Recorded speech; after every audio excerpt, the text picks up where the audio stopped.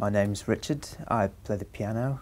I spent about 4 months working on Brian Ferneyhough's Lemma epigram towards a recording for the BBC. It was this kind of insane piece which I said yes to doing, thinking it's good to take on a big challenge. And then at first I thought, what have I let myself in for here? My first instinct was, oh, this is so complicated that you can never get it right, and he clearly doesn't expect you to get it right. But talking to people about his kind of ways of working and reading about him and the kind of performance directions he wrote, I realised he really does want you to try your absolute hardest to get there. In fact, I remember an interview with him where he said, why should the orchestra be able to just sit down, plonk their bums on their seats and play it straight away? I have to work really hard to write the piece. They should have to work really hard to play it. So I was there with a calculator and a ruler at some points, trying to work out how everything fits together, and then slowly kind of just building it up from nothing. And you almost have to relearn your concept of how one hand works with another, how you count, how you decipher what's on the page. Kind of extraordinary experience, but it was great. It was not something I would want to be doing constantly, but to learn a piece like that every now and again, I think it's good for your health. I actually got to play it to Ferneyhough, the composer, which was a great experience because his time's obviously very valuable and he doesn't have endless amounts of it. So that was a great experience, and then I recorded it for them as well, and I was delighted with the results actually. It was a funny recording because I'd worked so hard. It was this insanely difficult piece, as I say, but it went really well and we got it in nearly one take, and so I'm extremely proud of that recording. Certainly the sophistication is important, and something that's kind of meaningful often has great complexity within it, but the kind of outcome might be something very simple, and I think it's great when those two things come together, especially as a performer, because essentially you work out the intricacies in the practice room and at home working on a piece day after day. But then in the concert, you want to communicate something quite direct. You know, it might be a simple gesture that might be quite complicated within it, but you have to have the two in balance.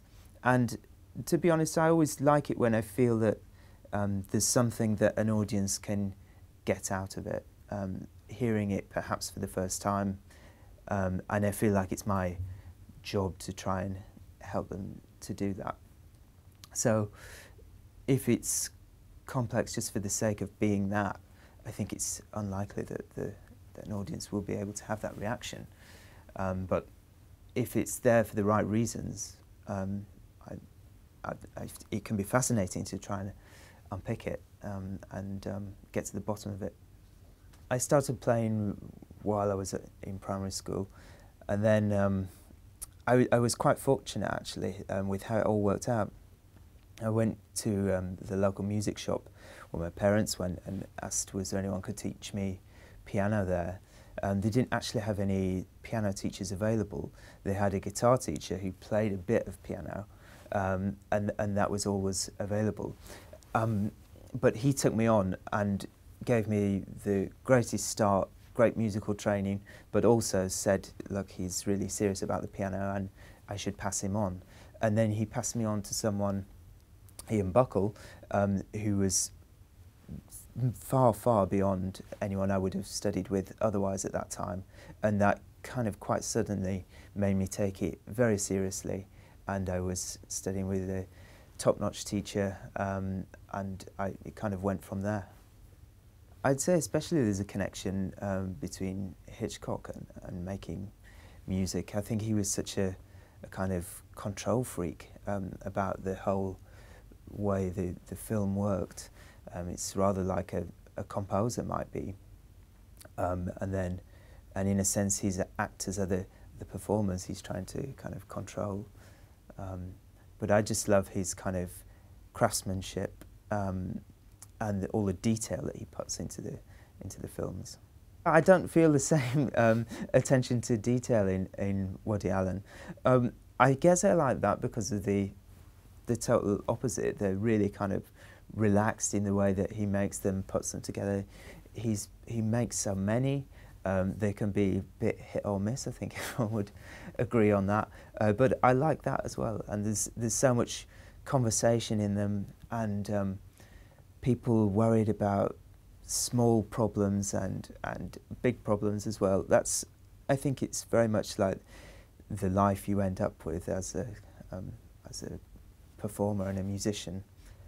I think the first thing that attracted me about contemporary music was the kind of mystery of it.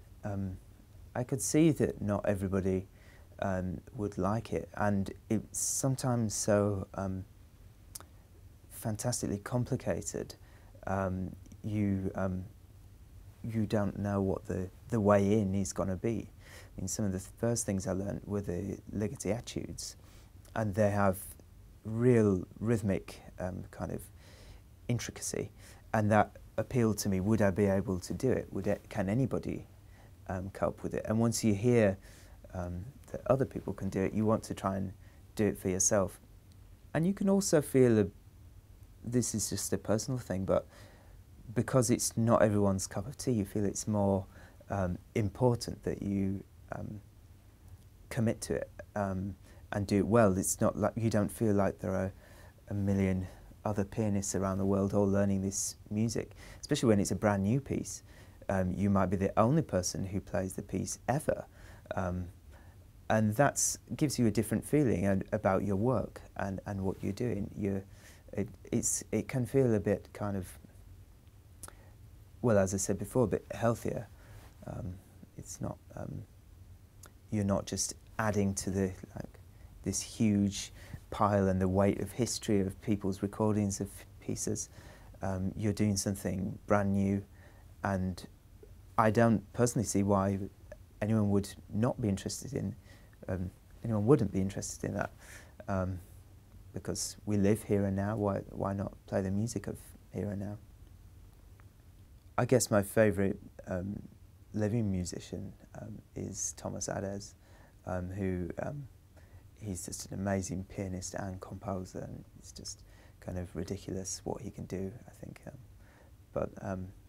So that's a big, it's an inspiration, but also it's kind of frustrating, you know, there's someone so good out there. And that's the gamble people are taking, really, by coming to a live concert. You know, they want live music. In a sense, it's the danger that things might go really well, or they might go really badly. Thankfully, things have never gone really badly, but you know that the danger's there, and that's actually part of the experience and why it's kind of vital. Actually, I like looking back on it. It's sometimes really hard, and you're, of course, totally not satisfied with any of it. But you can listen in different ways. Sometimes you just try and imagine that it's somebody else's recording pieces you don't really know, and then you think, oh yeah, it's nice. But also to be really critical of it, I think it's important, and it's whenever you get the chance to hear yourself back, it's a great lesson, actually. I think Rubinstein said that, actually, that he went in the recording studio and he said, now I've had my piano lesson, because you hear yourself back and you think, oh God, is that what I do? And some of it's a nice surprise, some of it's a nasty surprise.